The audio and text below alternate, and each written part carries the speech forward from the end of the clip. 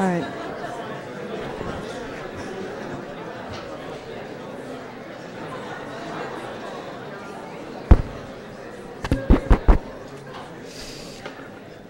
It still works.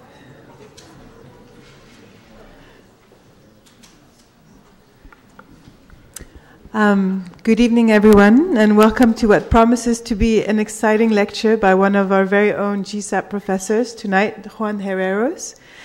You may know Juan as a professor of practice here at the school and certainly one of our most popular studio teachers.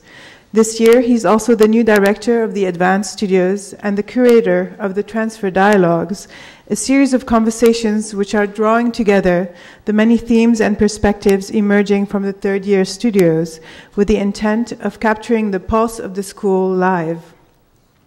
But Juan is not entirely ours.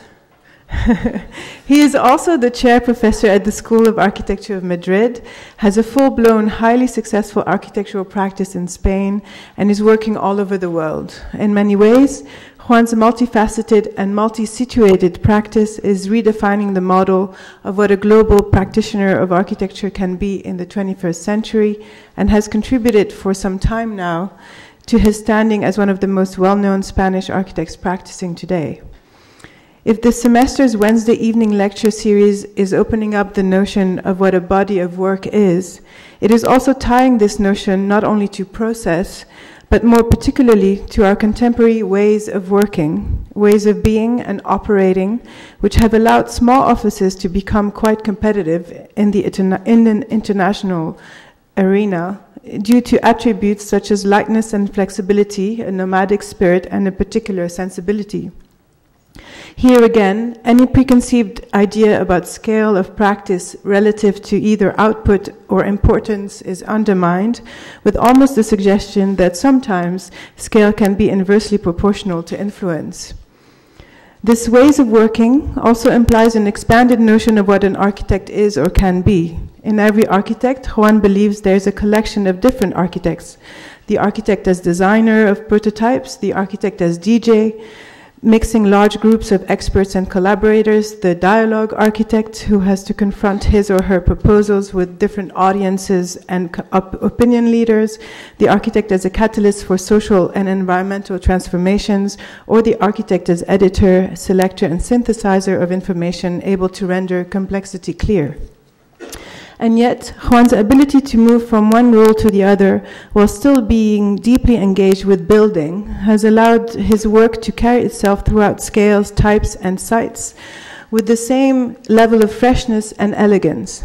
From the early pavilions, such as the Cobo residence in Mallorca, the Gordillo study for a painter in Madrid, or my most favorite, the gymnasium in a historic park also in Madrid, and all designed in partnership with Iñaki Abalos, to the seminal Madrid recycling plant, which recast the relationship between architecture and infrastructure in ways that still resonate around the globe, Juan's projects and buildings have become a model for how to, quoting from his book Recycling Madrid, endow a project with public and political content, making visible something that had always been hidden. This desire to make the invisible visible has transpired throughout Juan's work, not only through his buildings and teaching, but also through his research and publishing, with one of the most important books of the past decade being Tower and Office, From Modernist Theory to Contemporary Practice. As an instant classic that re-examines the typology of the office, it reclaimed a much-needed new space for the generic, and in contrast to our addiction to spectacle. The invisible and the generic could also be understood as the day in the life of an architect, where Juan's most recent research has turned to in an attempt to redefine contemporary architectural practice in dialogue with other disciplines, an investigation most clearly evident in his project called Dialogue Architecture. Initiated as part of the 2012 Venice Biennale and exhibited in Oslo, Madrid, Mexico, and Studio X Rio, this itinerant project is a collection of architectural forms, construction details, and organizational charts that focus on the collaborative processes between architects, clients, and consultants that are enacted with every project. This dialogue format is, I suspect, very much behind the dialogue transfer idea we are experimenting with this semester. As if there were more than 24 hours in a day, and as I noted earlier, Juan is also building everywhere and with a growing body of work which continues to carry the early investigations, now at a different scale and within varied contexts. His current projects include the Munch Museum Monk Museum in Oslo, the International Conference Center of Bogota, the Euromed project in Marseille, the ANFA district in Casablanca, the Bank of Panama headquarters, and the communication hut for the 2011 Gwangju Design Biennale in South Korea. And since 2010, I think the Avalos and Herreros archive sits at the Canadian Center for Architecture. So please join me very much and warmly in welcoming Juan tonight.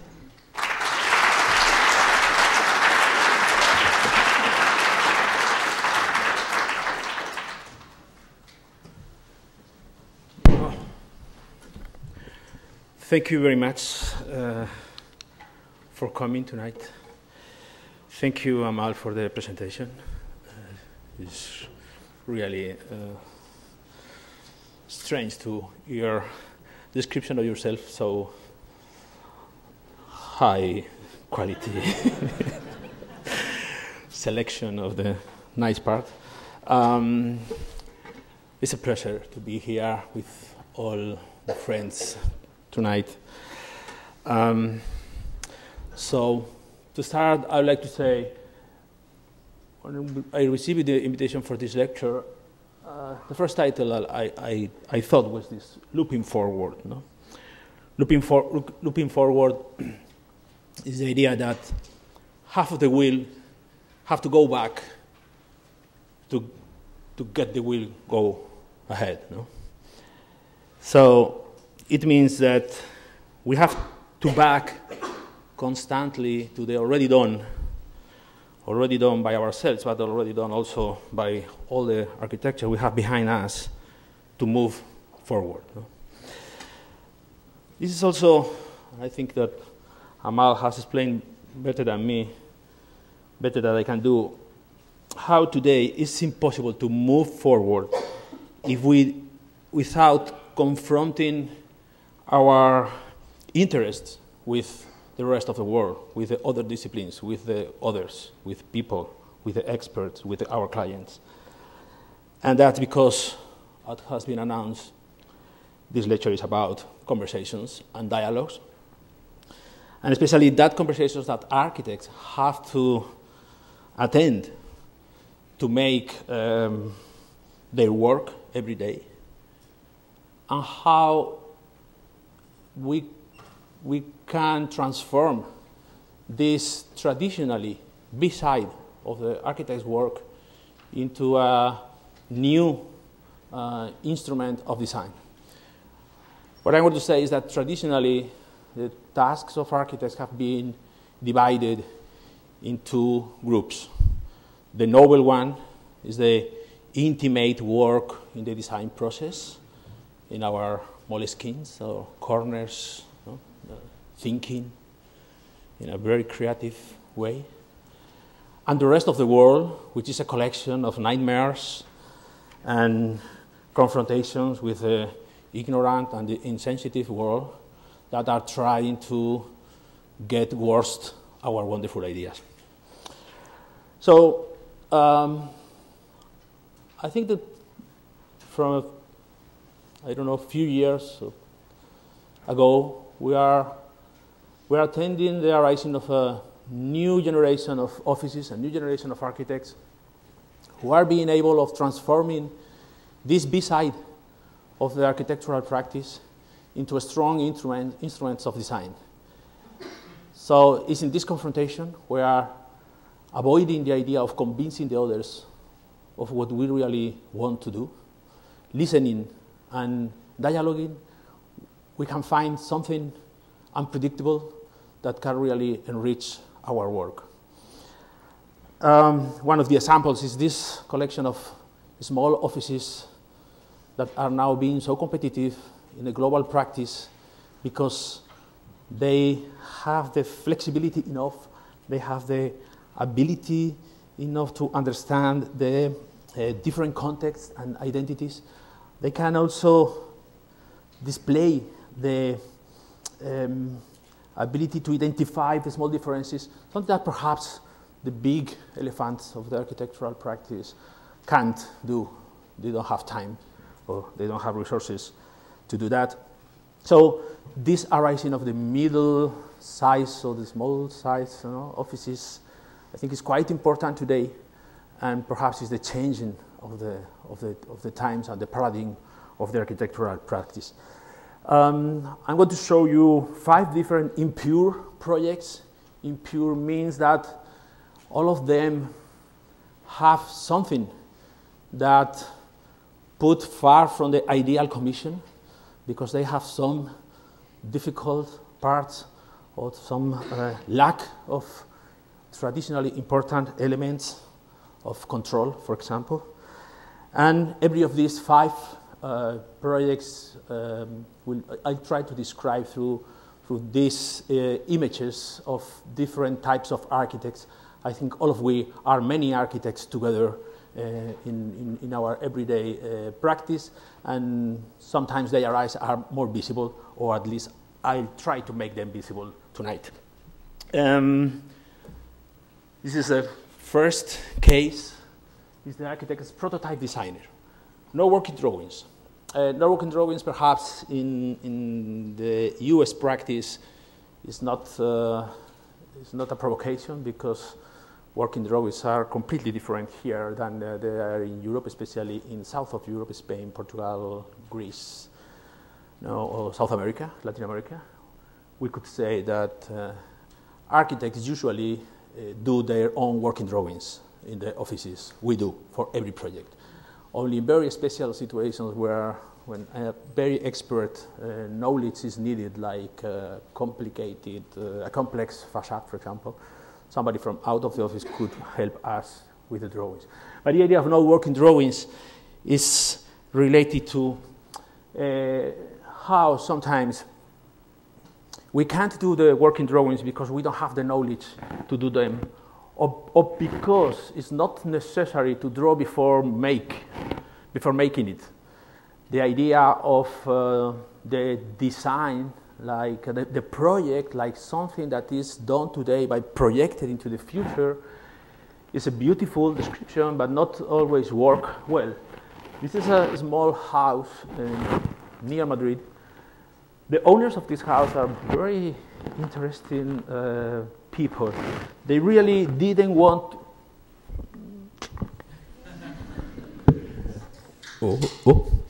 They really didn't want to have these weekend houses that are like the redemption place where the ugly city is transformed in wonderful weekends in contact with nature. So they were not very interested on that. They really wanted to have a very urban culture experience far from Madrid, and they asked not to grow the land, not to plant trees, no swimming pools, no basements, not touching the ground. They just wanted to go there and to inhabit something like the prolongation of the car that has taken them from Madrid to this place.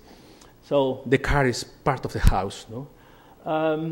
So the idea was, okay, let's do a kind of industrialized object who is landed here under the idea or the concept of the installation, like artwork considers this idea of site-specific installations. And for that, we prepared a few drawings with not very well defined, not too deep defined construction concepts. And with this collection, the only traditional architectural activity we did was to plant these steel columns in the site. We eliminate the sand accumulated for years on these stones, and during the winter, the water and the snow were cleaning and washing these stones, and in the spring we placed these columns to receive the house. That while it was we were planting these short columns to express this idea of not touching the ground. The house was built in a workshop out of Madrid, a workshop not specialized in building houses. We are not, this project is not fascinated with the idea of building houses in factories. Every time architects have tried that, have been a disaster. This is one house, the one single house built in a workshop and moved to the place. It was nice because for 4 months we were visiting this place every day, and the project, the construction solutions and the construction systems were made in real time with machines folding the metals and cutting, not necessarily drawing previously by them. No? We were limited by the machines we had there and with the resources, and couldn't complain about not having this or that size. So they were trying to answer our necessities or our interests in the best way, and all we could do is to correct in the process the details to build the house. That allowed us to have some technological inputs in the project that they would have been impossible to do in the place where we are working, where there is no water, no electricity, no. We are getting all of them from the ground or from the sun. So the house was built in these fragments. What's nice, because in one moment, you see there on the right, we test the assemblage of the different pieces. And the 40 guys who have been working in the production, they say, hey, it's a house. No? So we moved to the place, and we planted there. The house stayed with a beautiful attitude, no? Looking at the landscape and appreciating the landscape, showing clearly where to look at, where is the beauty, where is the beautiful part, and not trying to emulate, not trying to be integrated with the materials or with the colors or with the textures or even the shape. All of them are completely contrary to the regulations about popular constructions or construction in this kind of context in Spain. But we argued that it was like a big track. Stop it for a while here. So the house is there, and it's really representing this idea of exploring new relations with nature, which are not the relations of the fascination, are not the relations of the good and the bad parts of the history. It's not expressing that the city always bad and the nature always good division. The interior is completely industrialized and simple. And I have a video here.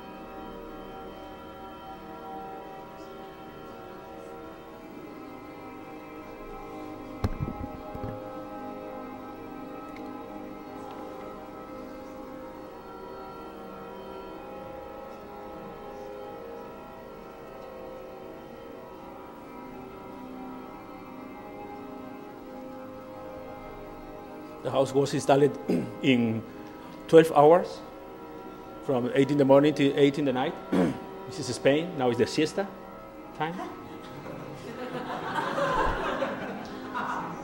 So, 11 hours.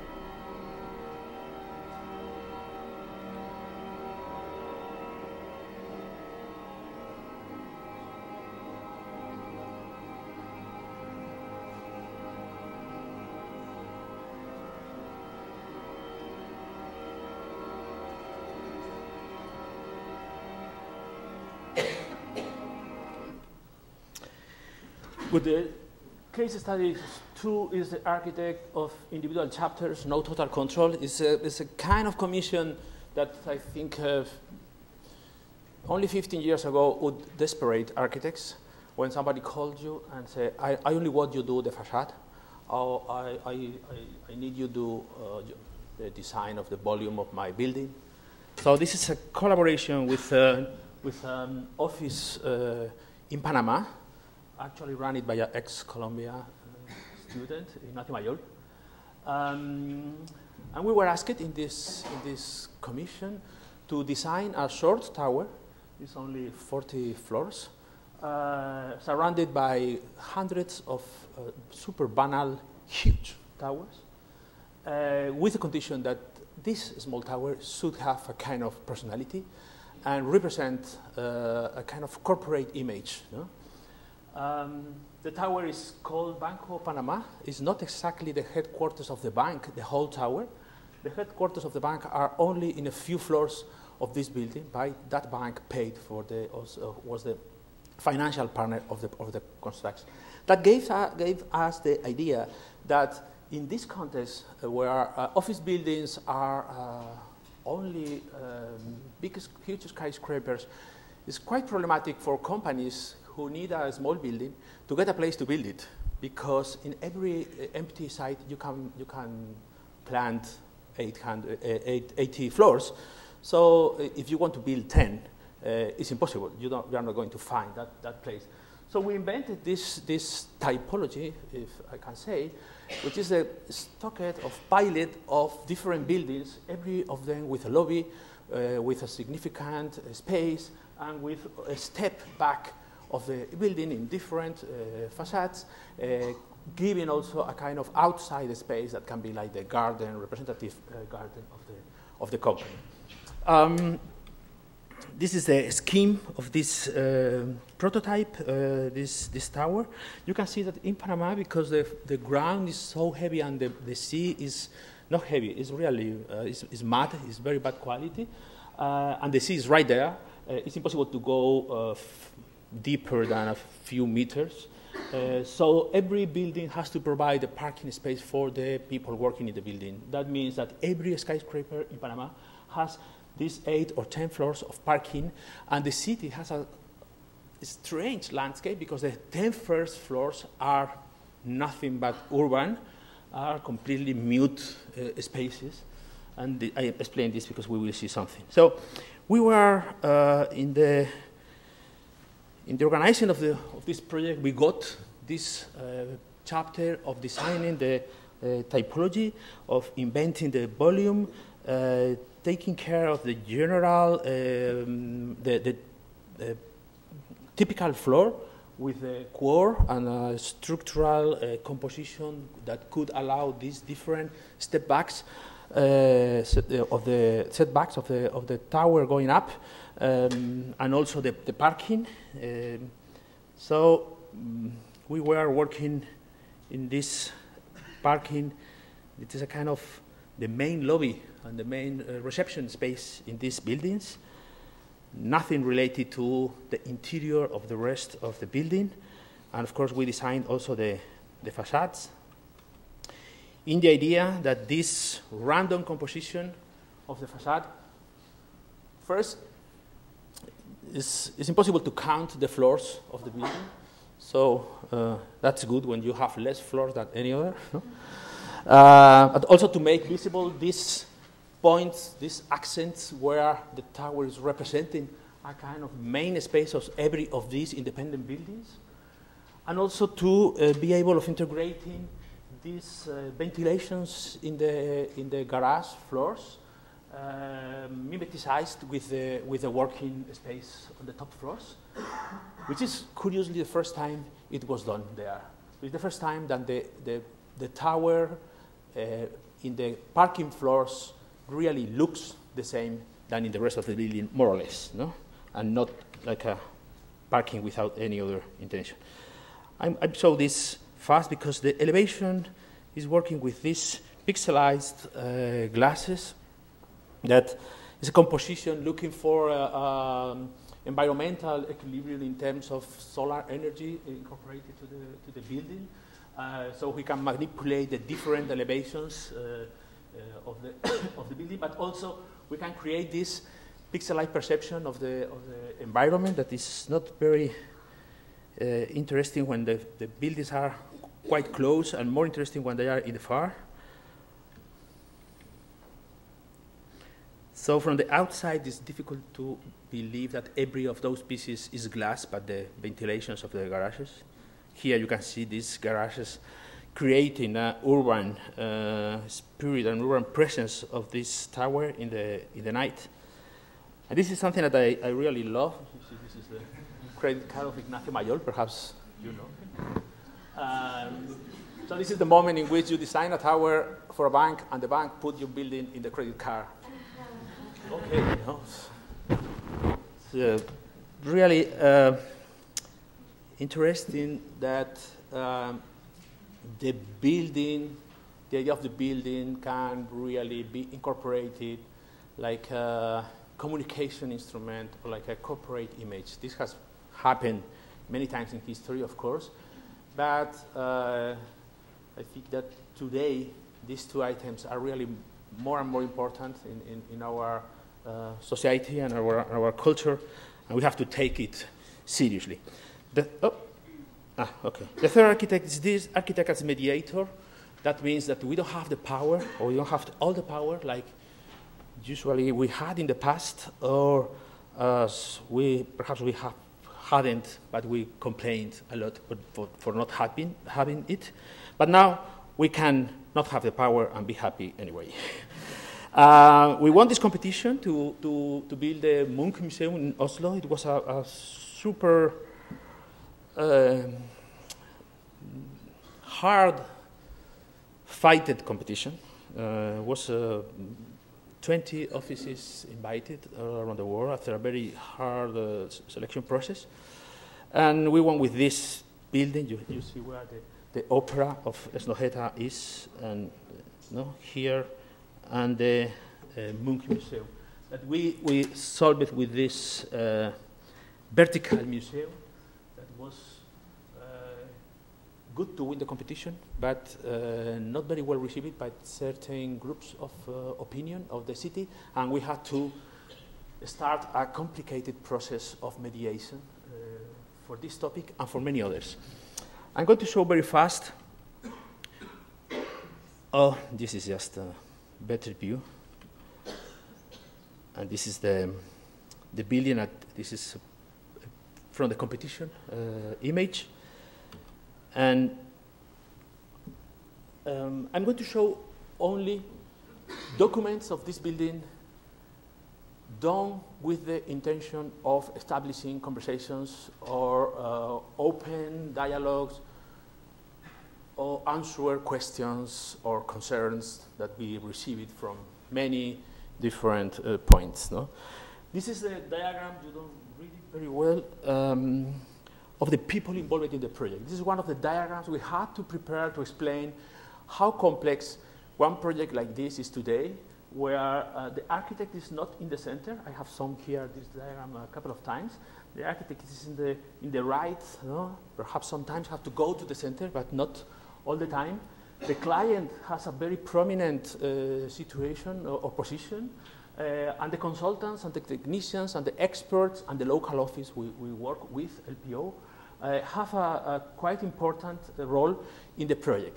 So this is also to explain how today the projects we do are the result of the selection of a collection, incredibly big collection of different inputs of information, bits of information that all these people give to us, and how you select them and reorganize. That is the project, the contemporary architectural project.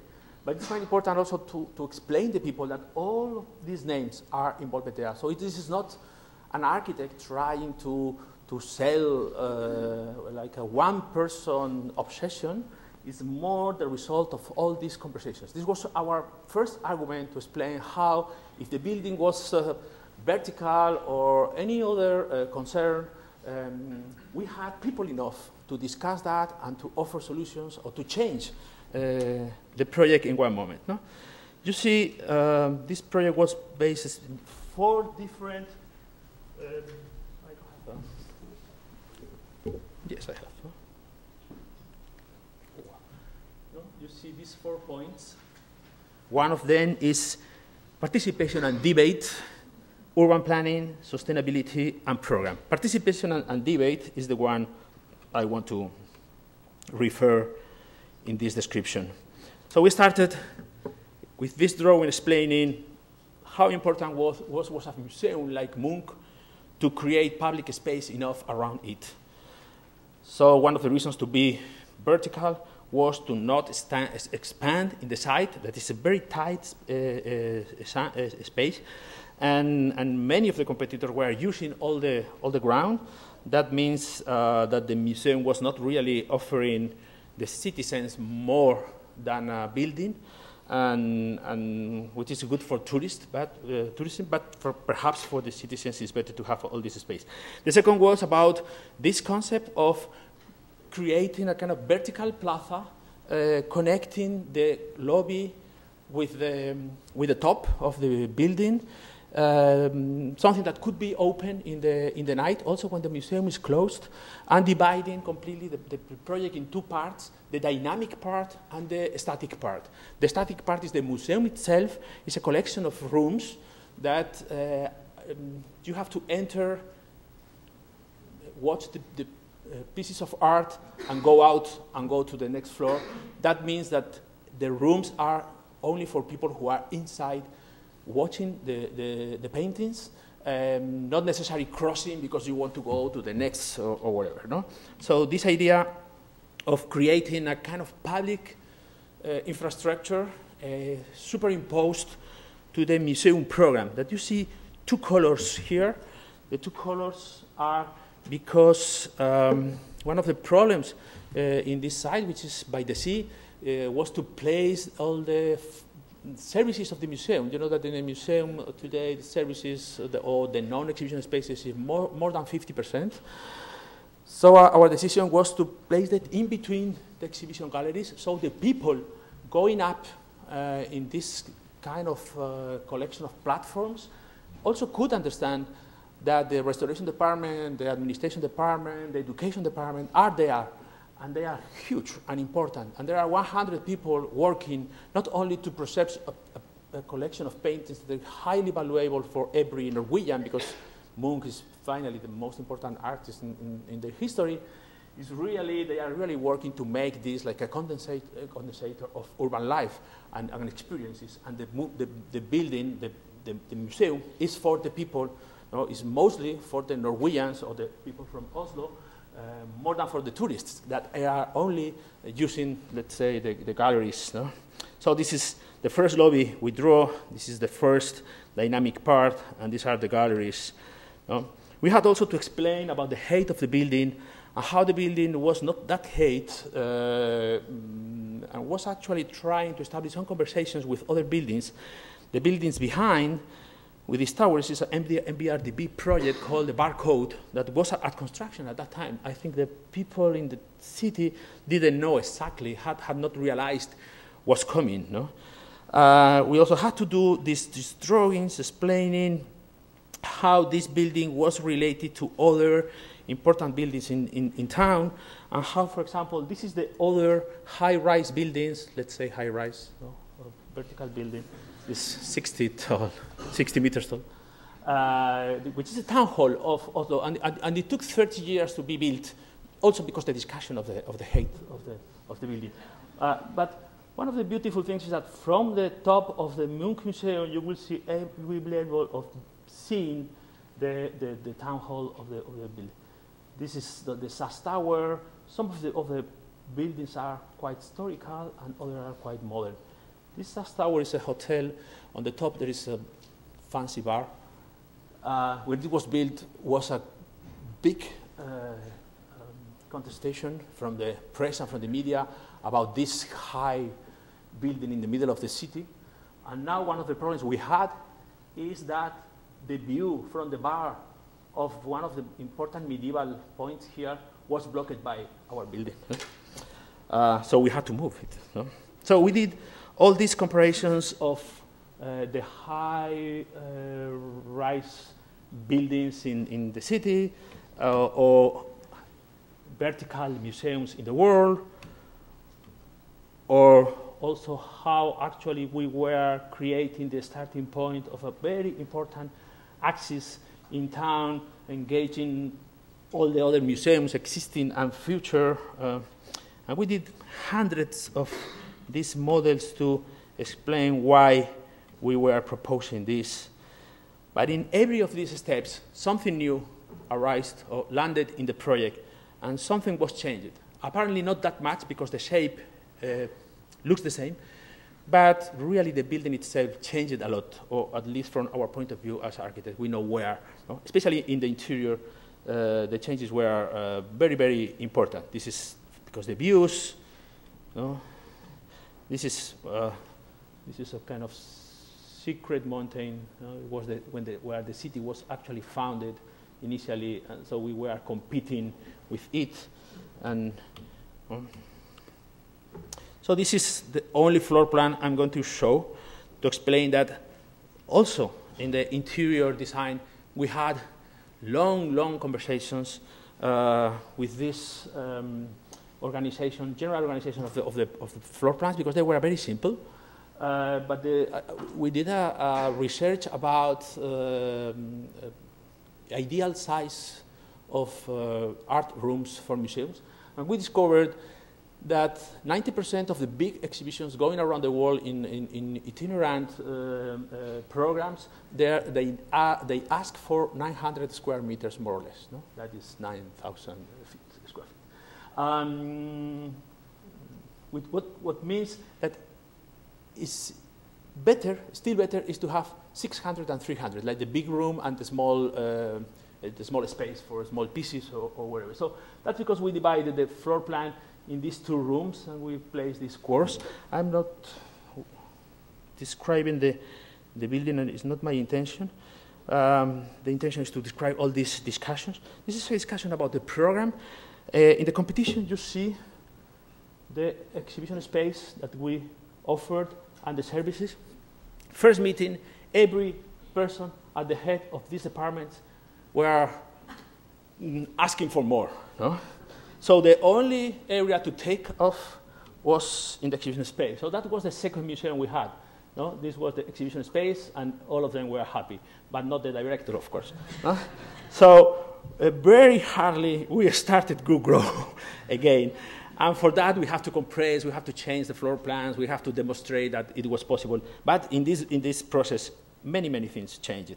This is Munch painting outside his house in the garden, where we can see the very different formats, you know, from 5 meters high to the tiny things.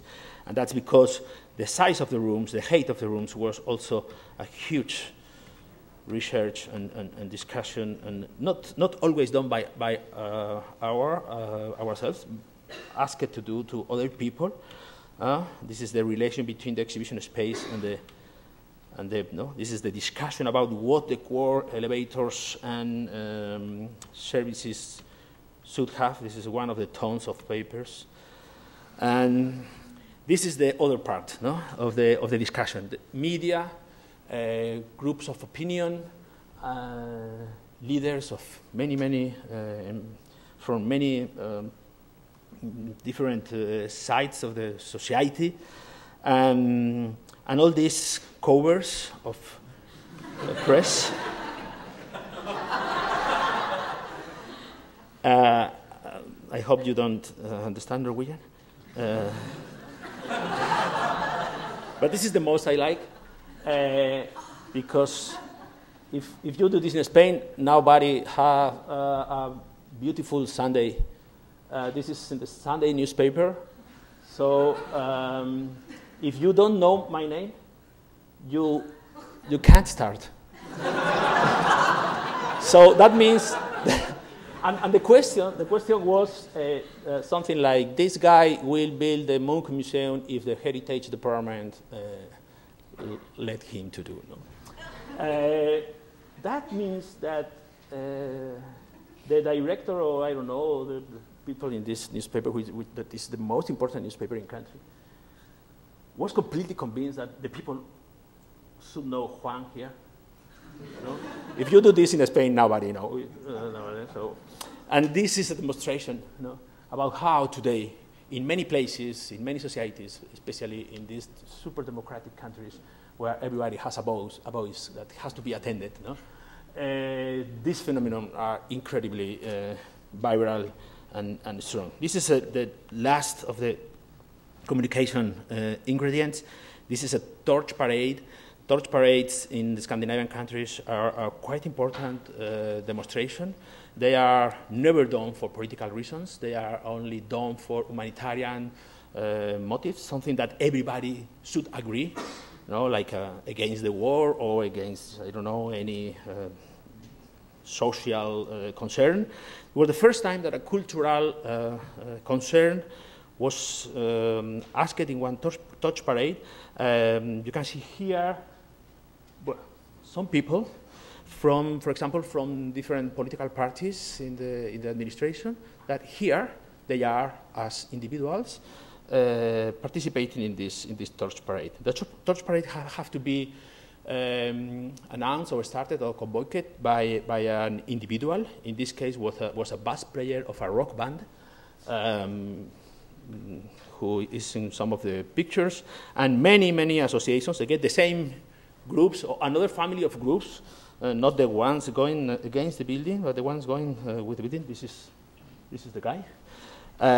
Came. This is Hetil from Sojeta. Perhaps you know this guy.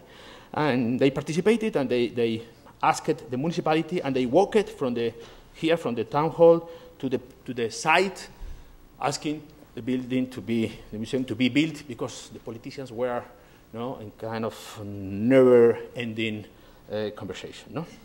So the last chapter of the discussion is about the facade. We were looking for this kind of enigmatic, blurring presence of the building, in the idea that the weather in Norway is cloudy, but it's also quite rich in different lights. Every hour is different. And Edvard Munch had this interesting attitude that he never painted landscape from, he was not a plein air artist, but he used to paint landscapes in his garden, as you have seen before. So he said, I don't need to see the landscape, but I need to feel the cold. So he was painting outside to have this feeling of the weather killing him. In this case, he's painting his friend, and he's in the same position. He's having the same effort. He's naked like him, not protected by the the hat or something, just to understand his pain or his effort. No? That's because we also try to do this building that is a permanent response to the weather conditions and ready to be stimulated by the sun, by the clouds, by the light, and also, as we will see in the night, transformative kind of lamp. This is a beautiful image. It's a pity that this web page is not working. I think from when Instagram appeared, this kind of experiment finished. You know? This is a web page where were registered from where the tourists in Oslo took the pictures. And so it's like to redraw the map of the city through the places where the people are looking at. No? So this is the Vigelands Park, historically the most important touristical destination in Oslo. This is the center, the castle, the town hall. This is the main street where all the museums are. And this is the islands where all the other museums are too. And this is the Snohetta building for the opera. So that means that in 2 years after being built, one single contemporary building could attract as the same people than many other attractions, no? And it stopped, so we will not be able of knowing when the Munch Museum appears here, what happens, no? But it's beautiful to understand how architecture can really do something for only one city. Not that we hope that opera at Sydney or Bilbao or something like that, we know it's possible, but it's really attractive to see the representation of it, no? So I'll go fast now. The case study this is not the 5, it's the 4, of course. It's the architect by email, no visits. Some commissions are so small and they are so far, you can't go. But you have to establish a system to work. In this case, this is Gwangju in South Korea. This is the original wall of the historical city. It's not existing anymore. The city tried to redraw the wall, asking some architects, small commissions in different points to recreate this line. We had this corner, a very important place, and very tiny too. Important because here was one of the important corners where the democratic, the fight to get democracy in South Korea started. Always these things start in a small library or bookstore or bookshop, so something like that. So we asked our correspondents there to send some drawings, the trees, to recognize the trees, the names of the trees, the quality of the ground, some very specific views, and with that we say, okay, we are going to do a manifesto of contemporary architecture, if I can say like that. Remembering do 2 favorite images, no, that all we have from our first years. One is this primitive hut of Loyer. The idea that the primitive architecture or the architecture really starts in the moment that architecture is not only to protect, to cover, to defend from the aggressive outside, in the moment that the architecture can be light enough to represent a kind of transitional object in between the body and the world, the landscape, or whatever. So the introduction of the subjective perception farther than the parameters of the climate or the weather. The other image, this is related to the previous. This is already our project. This is the second image. This is a Patagonia. It's a burned wooden house, and once destroyed by the fire, only remains the fireplace and the stone floor. No? This is also from a text, A Home is Not a House, from Rainer Banham, who said that the history of the house was the history of the construction of a weak hut around a solid stone fireplace and a solid thermal floor. So this idea, which is in Patagonia, illustrating one of the Paul Theroux books, was the one we used, saying, okay, what we want to do is something like this, working with the floor of this space and creating something like that fireplace, but now will be conquering the air. And the idea is remembering this concept of the lawyer, that apparently that hood was so weak that was not a private possession, no, was not a house exactly. So here was a manifesto about the collective intimate space, and I use collective intimate and not public private. That is like, don't say anything. But collective intimate means that today the most public space, the most contemporary public space is there where every individual can really feel an opportunity of express his or her individuality. No? So that was the idea, and we are sending all these ideas to our South Korean colleagues. I don't know what they were thinking. Sending these images about, we want to incorporate the trees as part of the design.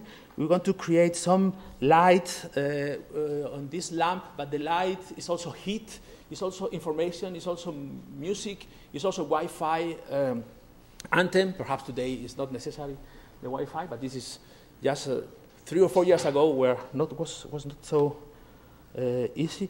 So our drawings were very simple, like this, no? Looking for the image. This is the opening night. This guy is Paul Miller, DJ Spooky. Perhaps you know his music. And the floor, like in the Rainer Barnum idea, with some of these pieces going up, emerging, not exactly with the shape of a bench. The heights were kind of strange, no? Lower than a bench, higher than a table. So the idea is that when you do something there, you are inventing how to use the place. So it finally, as you are seeing, was built, and the people is using 24 hours. Oh, this is the day of the opening.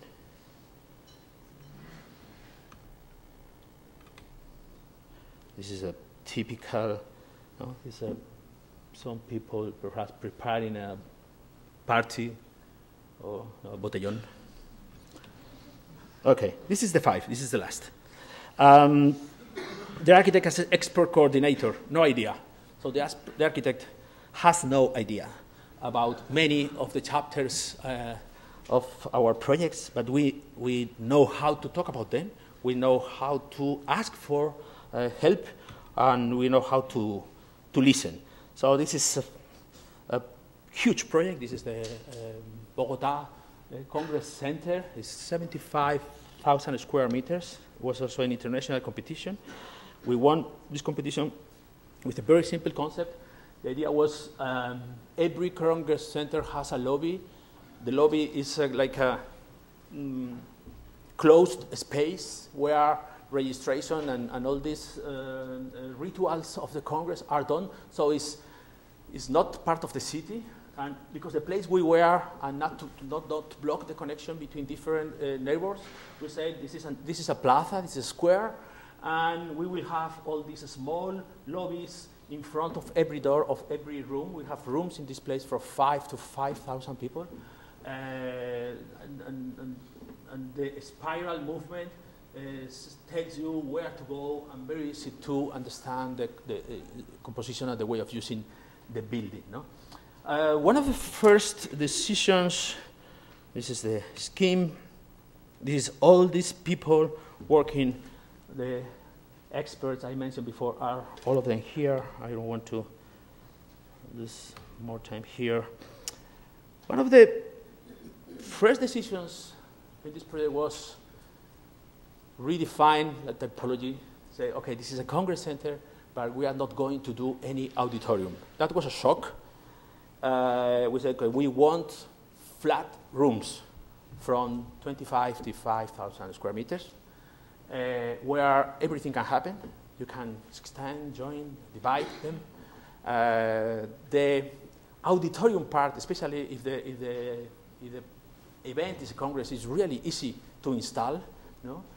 And it's stupid to don't be able of presenting a new car or doing a techno session, techno music session one Friday in the night. You have a parking with 3,000 cars, so it's the best place in town to do that kind of thing. So you can do some festivals, or you can do a fair of flowers, or I don't know, or antiquities or whatever, because you have the sloped auditorium, typical functional shape. So everything is going to be flat. The second was more complicated to convince. Was because the weather in Bogota, we are not in extreme temperatures. Bogota is from 7 till 27 degrees, more or less. So it's perfect to don't have any air-conditioned machine. So we will try to work only moving air in a natural way, and to create a kind of passive building, but completely reactive. It's like the monk being reactive towards environmental situations. In this case, was the building manipulating the building. Some people will be changing, opening some doors, and creating this movement of the air to ventilate. This is one of the drawings we prepare as architects. And what is interesting in this discussion is we had local experts and international experts. The international experts were saying, okay, it works, but we are going to put some machines in the corners.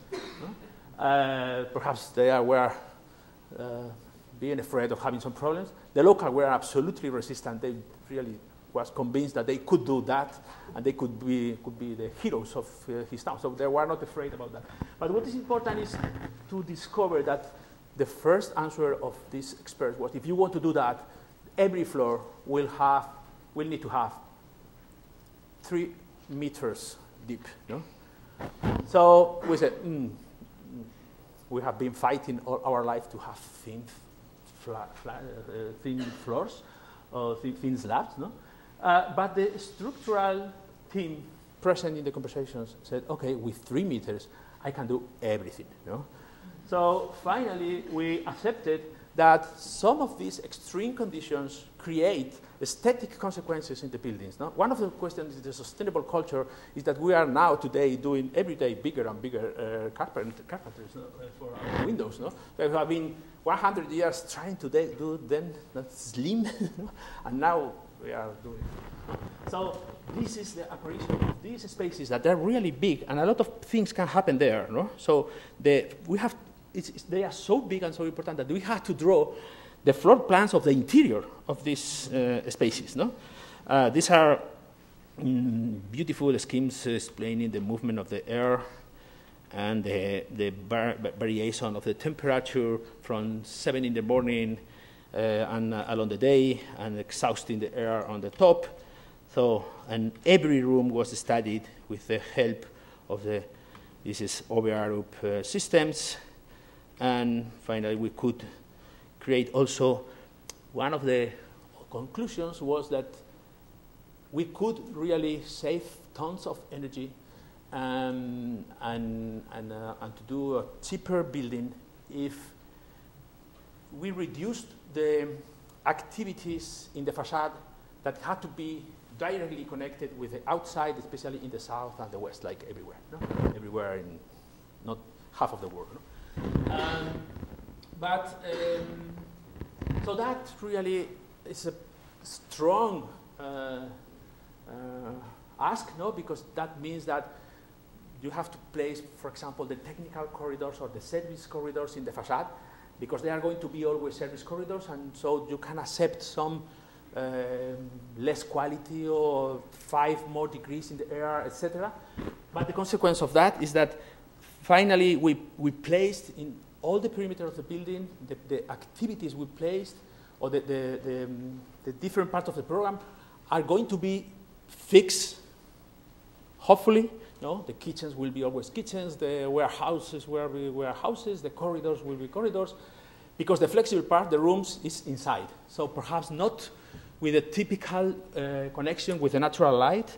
And we did all these families of mullions and different glasses to place only the expensive ones in certain points, and also to understand that many of these glasses, 40% of them, can be single glasses. So it's better that they are single than double. So all this relation that the building can be heated during the day, but in the night, it has to be cold again. And if you put a double glass, it's like a jail for this air, and the air never goes out. No? So we need the night to start from zero again. That means that the glasses are really single. No? I'm not going to go on this. But this is the reason of this diversity, apparently random, but you identify some of these slabs, and this is, for example, rooms that are closer to the facade than these ones, that is the technical or the lobby parts. No? And this is the same argument, but for the installation in the city. I have a video. I had a video for the Oslo Museum. I have forgotten. It's OK. It was wonderful. But I have a video for this. We can see this. And can we? Yes.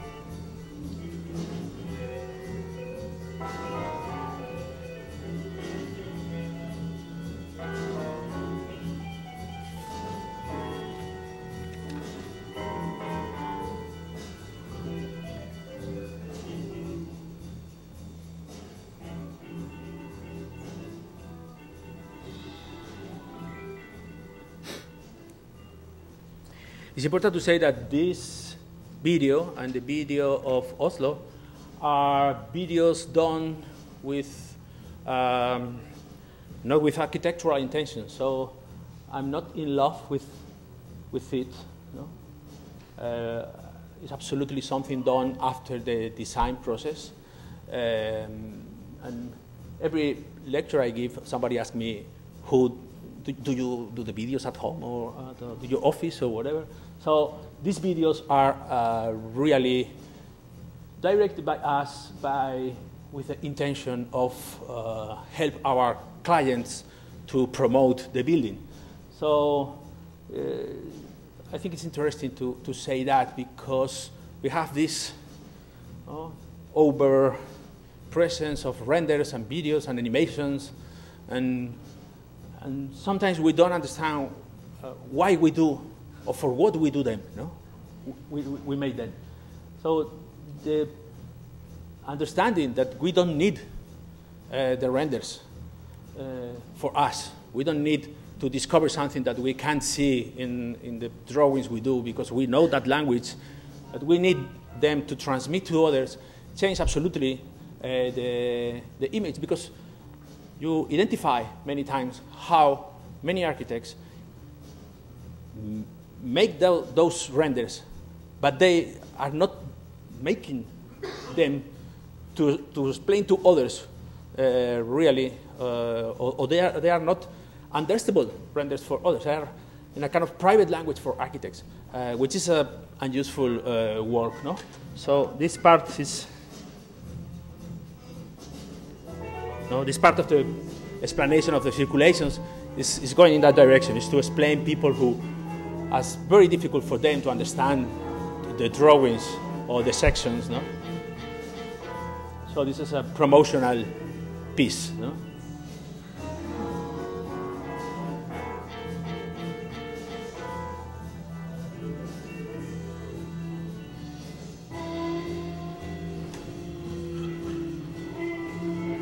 So what we have seen in these 5 types of architects is the incorporation of social, economic, environmental ingredients in the design process. I think that this is a great opportunity to give back architecture an important role in the construction of the present and the future, because perhaps, at least I have the feeling that architecture is a little bit out of the forces that really shape the world today. No? We are quite confident in architecture, our private architectural world, but I'm not sure that the world outside is confident on that. No? That's because I think it's so important to be critical, radical, and experimental, but I think it's necessary to be these three things to identify what is important, what has value, and what has not. I think that's one of the most difficult things, no? To identify what is important to do, or what is important to get. No? And finally, I think the idea of dialogue is absolutely against any effort to impose the others our point of view. The dialogue is also against the overvaluation of being misunderstanding, of being the hero, not understood of the world, no? From the solitude of our wonderful ideas. I think that dialogue is the way of going out and try to demonstrate that what we have, what architecture have for everybody, because finally architecture is for the people, is for everybody in the city or in their houses. That's all. Thank you very much.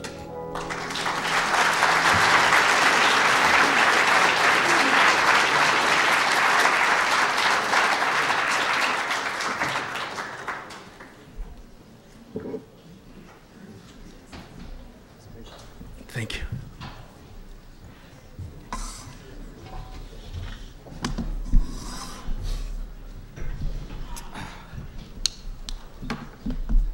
Well, Juan, thank you very much for that smart and beautiful and inspiring work and ideas. And I wanted to just start by asking you about this new model of architecture that you're suggesting. And specifically, I'm fascinated by your observation that maybe now there's a new breed of small global practices that can compete with these large international firms. And I guess I wanted to ask you a little more about that and ask you, I guess, first, what do you think are some of the capacities and techniques that allow a small global firm to compete? But then also, do you think this is kind of a phase change? And if so, will it lead to a kind of more inclusive and diverse set of practices, or is it really just a kind of substitution? Is it just swapping, small, nimble firms and a small set of them for large, bloated firms and a small set of them? I mean, will it just be a kind of a different mode of practice, but a similar set of characters? Okay, if I forget something, you remember me. Yes, I think that the process that the global practice has had in the last 20 years, no? Or 30 years, it starts when the crisis in Europe and US, the economic crisis obliged big companies who at that time were doing completely obsolete architecture in terms of skyscrapers, very banal consumer architecture. But they had these models developed, and they could export to many other emerging economies without any reflection about transposing this.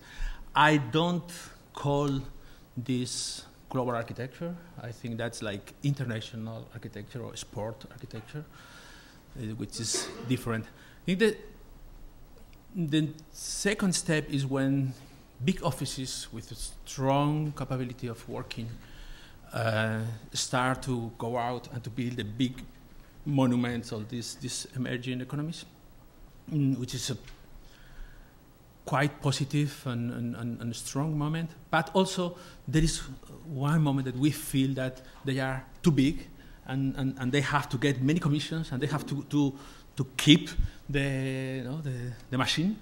And also there is a kind of repetition and there is a kind of lack of sensibility towards the places they are working. And at the same time, these smaller offices with this flexibility start to work, and today we can see how many international competitions are won by small-sized offices against really big ones. No? And I think the reason is because this type of conversations that every architect with some knowledge, with some experience, but only a little one, can establish these conversations with other people who really know how to do many things. No? So we have to substitute the experience of the architect who has done many times the same thing by these architects who can do many different things in the time, because they only have to call the right persons, the right people to join the teams. No? And I think that's quite interesting and something should be researched about. No? The size and of these offices and the penetration they have. And I think they are global because they are working in a global attitude, and that means that it's not different to work at home than to work far. So the global way of thinking means that you have the whole world in your head, and it's not a problem where you're doing that. You display the same sensibility, and you can really create something not exactly local, but understood by locals as their own. One of the, of course, why Oslo has created us all these small nightmares of conversations and debates, because they have a very strong proudness. No, there's the more important artists and in the center of the most important city, and somebody from outside is coming. No? So you have to convince, or you have to explain, transmit the idea that you are there to build the most Norwegian building, that when you finish, you go, and the building is for them, and they are going to identify it as their own building. One interesting thing is that the discussions took so long, that time was needed to let the people appreciate the building, so. Mm-hmm. And then, so this idea of discussion and dialogue, that you're talking about in your practice, is that related to some of your recent thinking about education? In other words, you recently, as the new director of Advanced Studios, created a new weekly series of discussions called the Transfer Dialogues. Could we see that as a version of you thinking that we should help prepare, students to operate in this new way? Yes, I think the architects who are also practitioners, I think we don't teach as we do if we were not practitioners, and we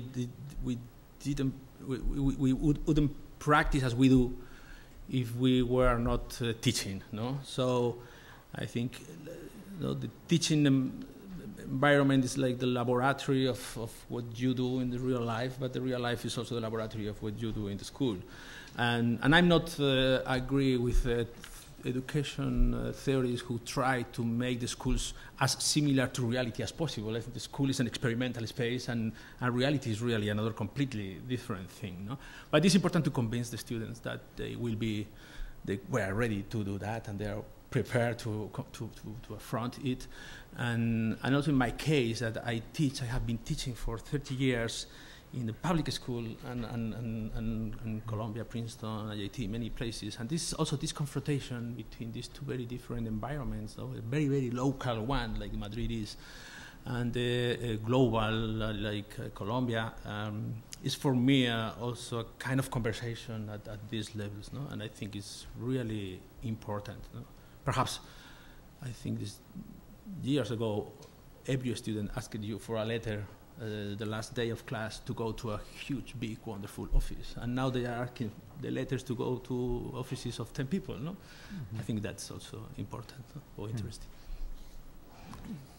I wanted to ask you about something slightly different, and it's about whether you have a kind of specific take on sustainability. So, I have a few data points for some of my understanding of your take on sustainability. One of them is your kind of upending of the traditional understanding or recent understanding of sustainability, that we might need, this double paned or triple paned glass, and you're actually saying we can use single paned glass, that maybe we don't need to treat these boxes of buildings as totally sealed. There might be something about it being more open and flowing. But I see that as a kind of a way of you critiquing maybe, the traditional logic of sustainability. I've also heard you talk about being interested in blurring the lines between natural and artificial. So maybe that's related to sustainability. And third, I think, if I have this right, I've heard you kind of critique a set of designs that is arguing for itself that it's so sustainable that it almost doesn't have to consider design. And so I've heard you argue we need to kind of take back, design into the equation from this, mandate about sustainability. I'm not sure if all of those are exactly correct, but do you have like a certain take on sustainability at this point, or observations about it? Yeah, the question I think is important when we confront with all these topics, and I try also to transmit in my pedagogical activity, is always why this is interesting for us, no?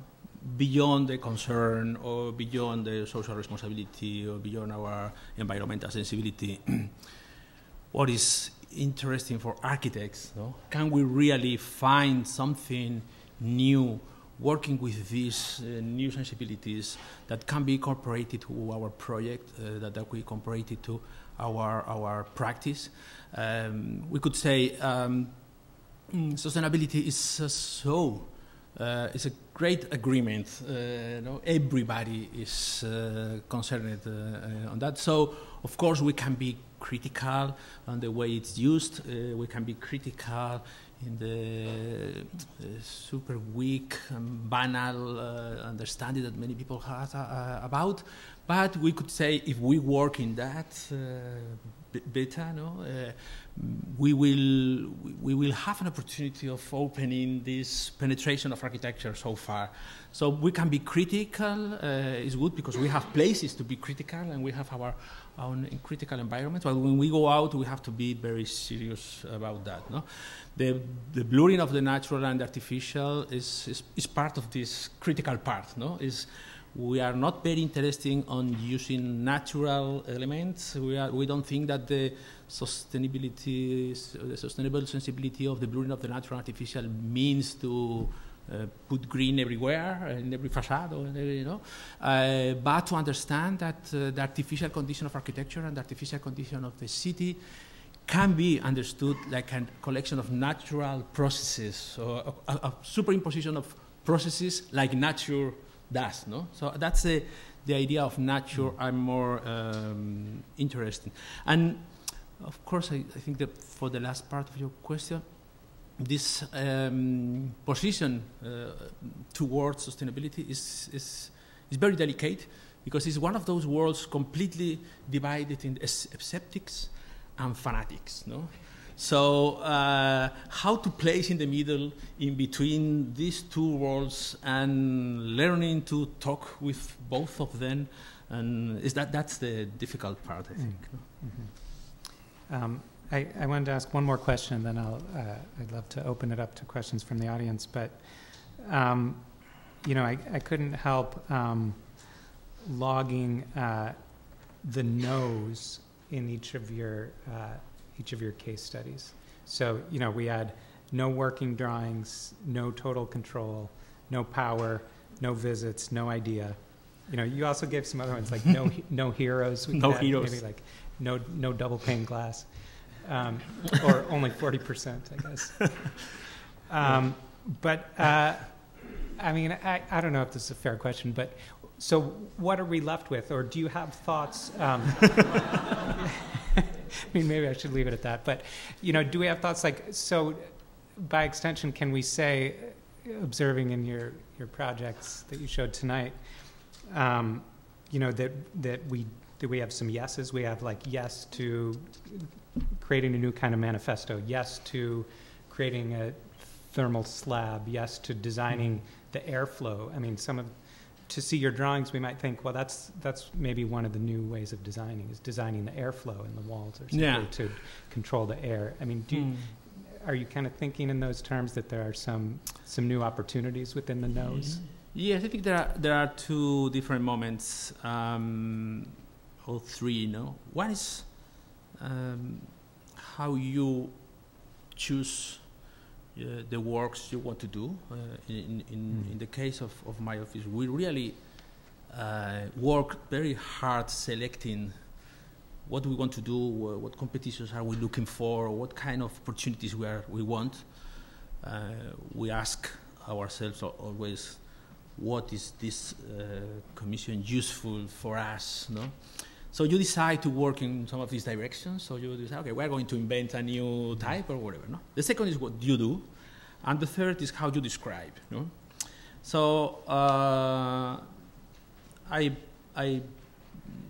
can confess that description is a re-description of the project, and it's a description of the position. Perhaps I was not thinking on being a designer of prototypes when I was doing this small house. No? So, but when you have finished, you can say, okay, I can use this to transmit one idea, or you create the concept after doing it. No? So there is not so linear, and I think this is important. This is part of the practices like us. We do very small and fast things, medium size, and two big things. No more than that. No?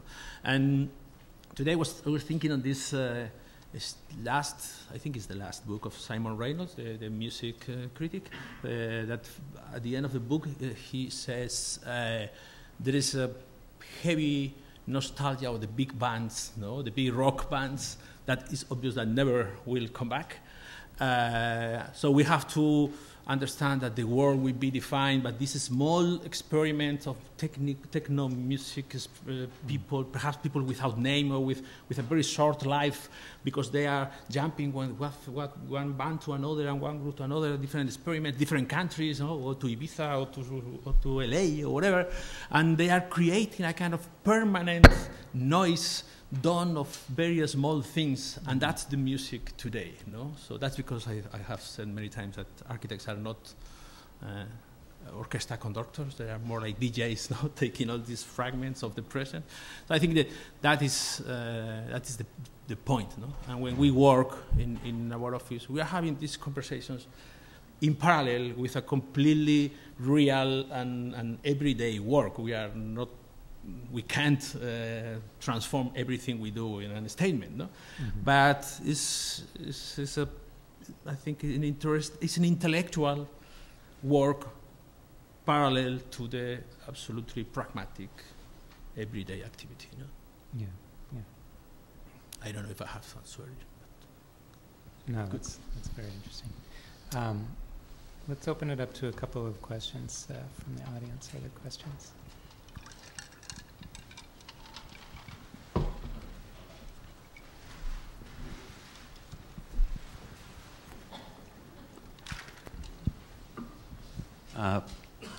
Thank you, Juan. I think that the array of projects and attitude and potential openings for conversations in this typology of architects, I think it's very provocative.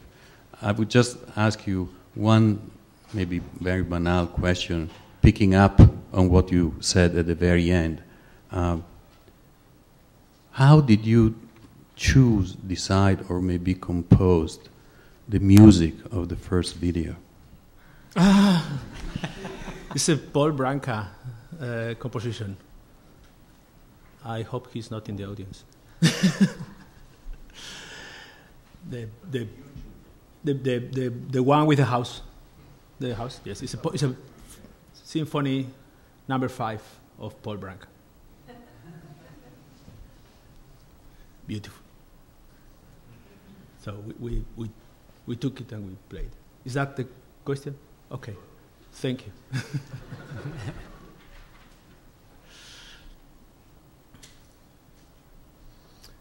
Anything else? Yes.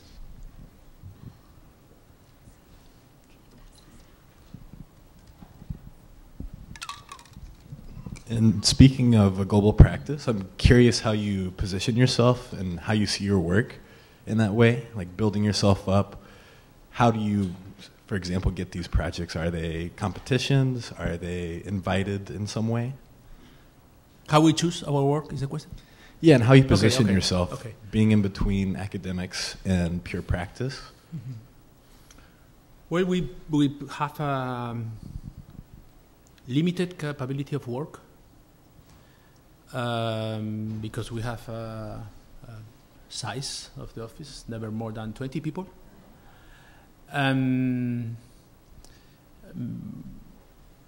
We have to, we try to have, it's part of our agenda, small projects permanently, those projects that many people think that we don't take, no?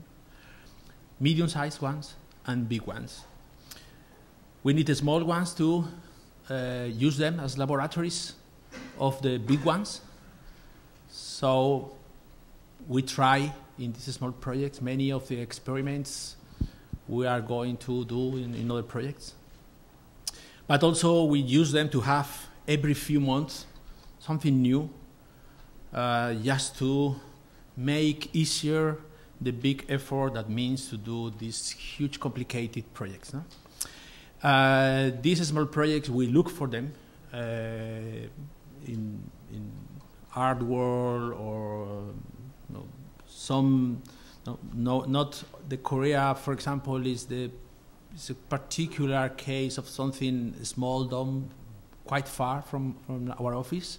The rest usually are close, and we look in our neighbors, no? In our proximity. The middle size and the big size usually come by competition. I think 80% of our work is from international competitions. So for international competitions, even in Spain, so competitions where foreign architects are invited in Spain to do things, and also outside. So we enter these competitions with first phase to be shortlisted, or sometimes we are invited to do. The shortlist competitions means that you select the competition you would like to be selected, and we dedicate practically all our efforts to be selected in these competitions which we want to take part. And we are not selected many times, but we get it sometimes, and a very few of them we win. And we only need to win one of these every year, so it's okay.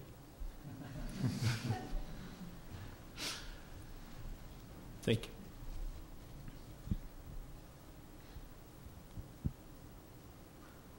Yes.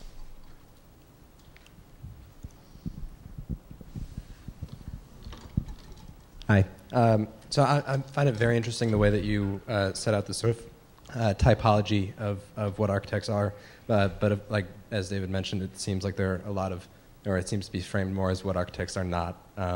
And so it, I'm very curious about how do you think that the definition of what an architect is has eroded enough that we could say that architects are no longer really a thing, and that maybe as Doug Pratt or Kanye West might say that to architect has become more of a verb than a noun, that it seems to be more about understanding and coordinating all these different processes, and not so much about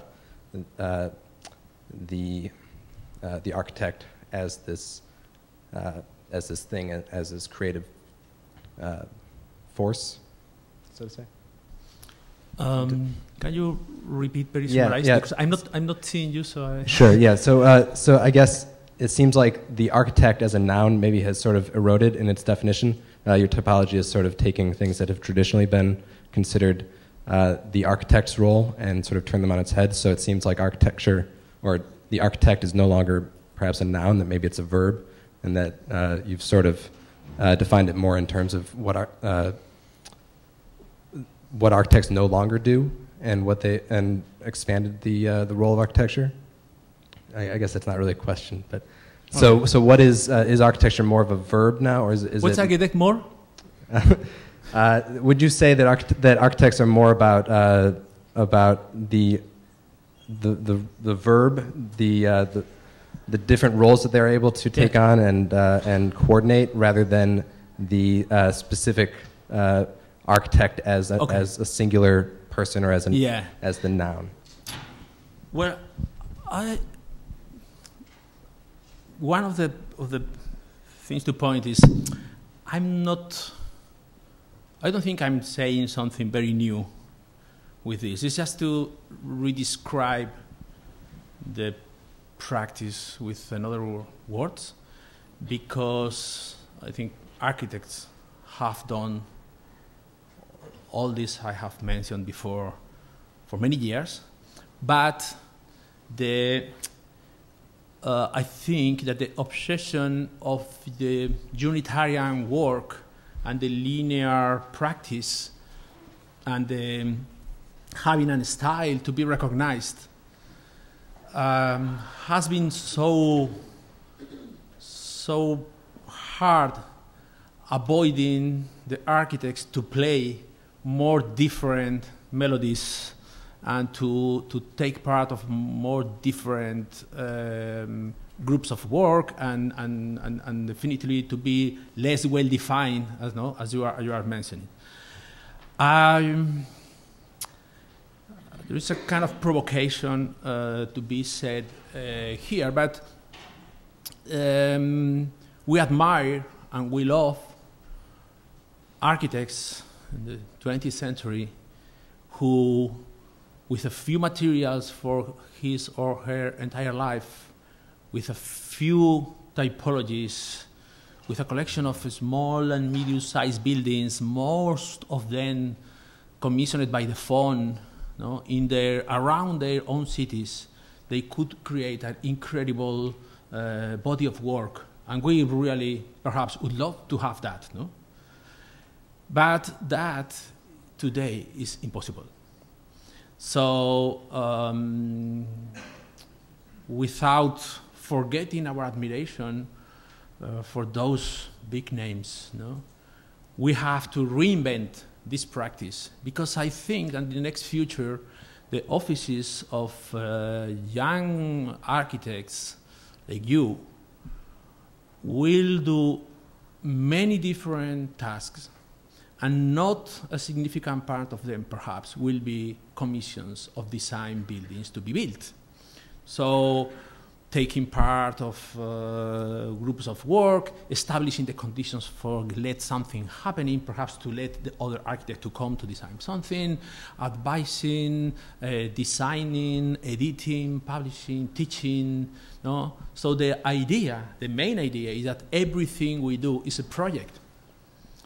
And if we understand that it's a project to teach, and it's a project to run a magazine, and it's a project to curate something, and that's a good reason why many people, we were talking about this last Friday here in this table, many people in many different fields use the word project to describe something that is taken directly from the architectural world. No? When an artist says, I have a project, we understand perfectly what he wants to say. No?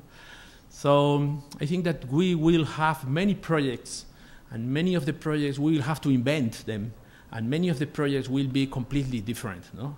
So perhaps I have shown these 5 examples.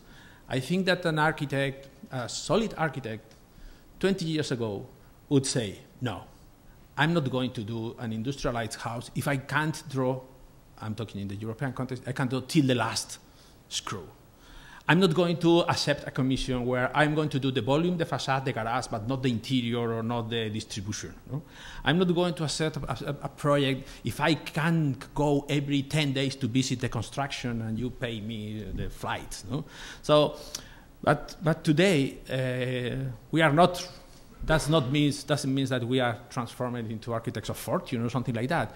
Is that we can find experimental opportunities in those situations, in those strange situations, because one of the most important experimental works in every laboratory in the world is to eliminate a part of the body, of any body, and to know what happens, how the rest of the body reacts.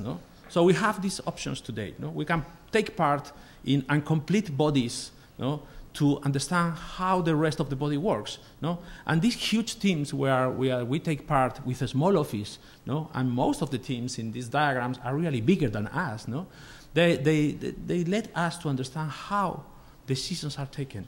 And we also can understand how irrational many of these things are, or how super low pragmatic engineers are, or these beautiful conclusions that can really open many doors to creativity and fantasy and diversity.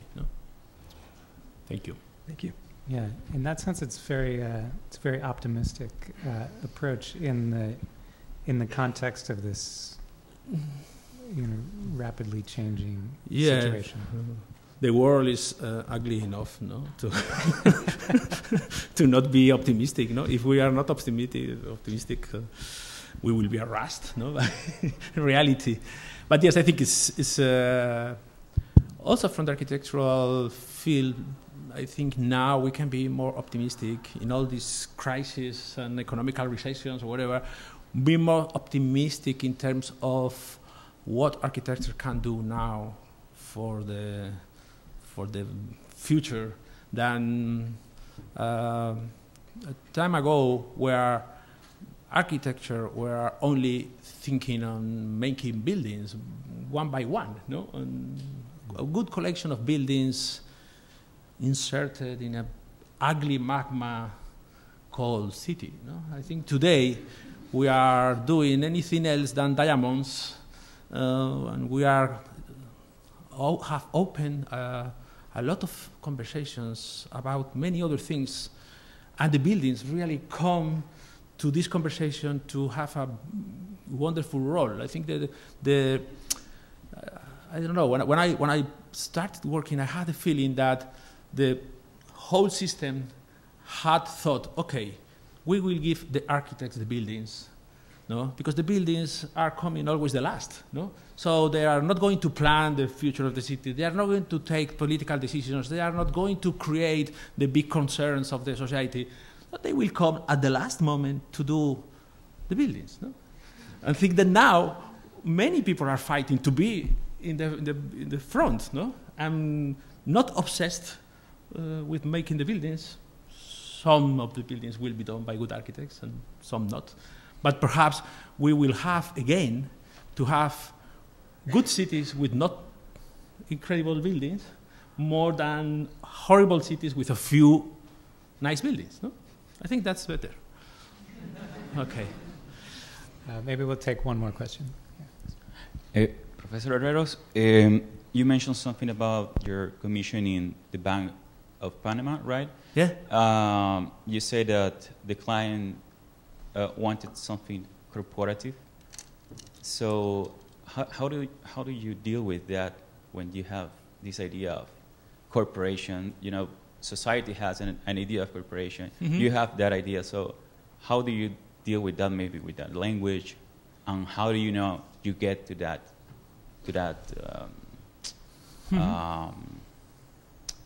I mean, what the client wants in that way. Yeah. I think that the only, I don't say how to say virtud in English, but the only virtue exists. You know? So okay, the only virtue in general is generosity. So when one client asks you for that, you can have a negative reaction like, no, this is a corporate expression of something, or this is, but also you can turn the question to the back and say, okay, this is something for the city. No? So when somebody really asks you to create a kind of singularity, or no, of course, you can interpret what it's looking for. And perhaps it's not exactly your most important value, or the value that you understand like the most important. But you can transform that into the opportunity to create a place to the people work in an interesting way, or just to incorporate this piece to the landscape of the city and to operate with the image in an experimental way, and learn something about how we read these pieces from the far or from the close. No, I could talk a lot about how we decided many of these, apparently not very complicated random, but there is a highway going to the airport, passing in front of the building, so it's important that you see the building and how you are approaching it. So many of these things are part of our secret, we could say, secret experimental opportunities taken in any of these commissions. So, and to answer this question, I could say every project or every task or every building all of us design has three lives. No? One is the life, the relation with your client. No? So you have to do the best for your client, and he has to be happy. That's one. No? The second is what role that building plays in your career. No? So you have to see yourself and say, okay, I'm going to do this, and this is going to be here. No? No? This is going to add something to this line. No? And the other is how through that piece you are going to establish this conversation with the world of architecture. No? That doesn't mean that you have a podium or you are in a prominent position. You can be at your home silently, but you are, through this intellectual projection, you are contributing in some way to the creation of these general statements. No? And I think that that's also an important part. No?